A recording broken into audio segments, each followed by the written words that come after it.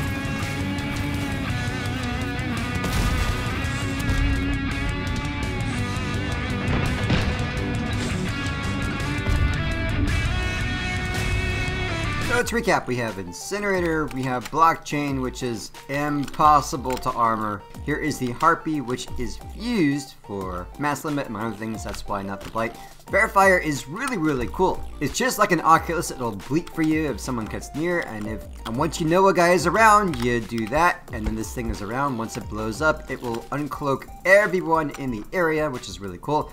And I have a detector because I have the 2 extra energies, so slap and slap. Verifier was definitely worth it. And way down here I had 2 blue ammos, probably too much, but very well armored.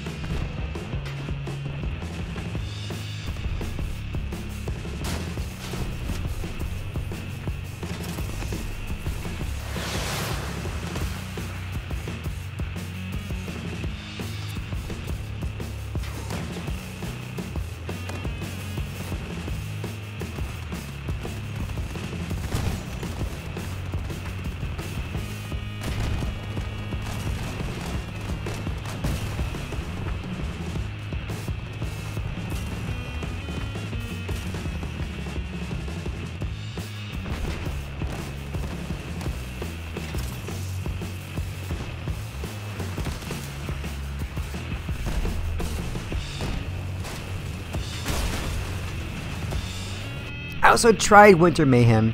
It's not the same.